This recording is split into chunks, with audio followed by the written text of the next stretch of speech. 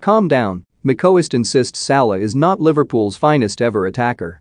Ally McCoist has insisted that Liverpool star Mohamed Salah is not the club's finest striker ever, as Kenny Dalglish is by some considerable distance. Liverpool splashed out around £43 million to sign Salah from Roma in 2017. This deal broke their club record transfer fee at the time.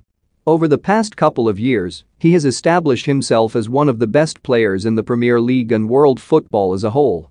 At the end of the 2017-18 campaign, Salah won the Premier League Player of the Year award. He has made a superb start to this season for Liverpool. The forward is currently the joint top goalscorer in the English top flight, as he and Jamie Vardy have 6 goals from their 7 games. Earlier this week, Rio Ferdinand suggested that Mo Salah is currently the best player in the Premier League. He's the best player in the Premier League right now. It's bumming my chest talking like this about a Liverpool player.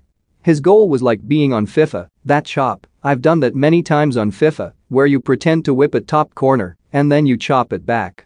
Playground skills. Salah is scoring goals that is helping Liverpool win Premier League and Champions League titles. McCoist has told TalkSport that Salah is brilliant, but he is not Liverpool's best ever striker. Just calm down. Calm down.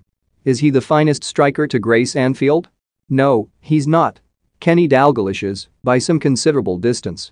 Kenny Dalglish was one of the most fantastic football players I've ever seen. McCoist added, Salah is brilliant, by the way. This is all about opinions, and, let's be honest, it's a generation thing. Rush's goalscoring was ridiculous. The partnership he formed with Dalglish was as good as anything I've ever seen. But for all-round ability, the question was who is the best striker, not who is the best goalscorer. You had an argument for Rush or Salah, I get all that. Best striker.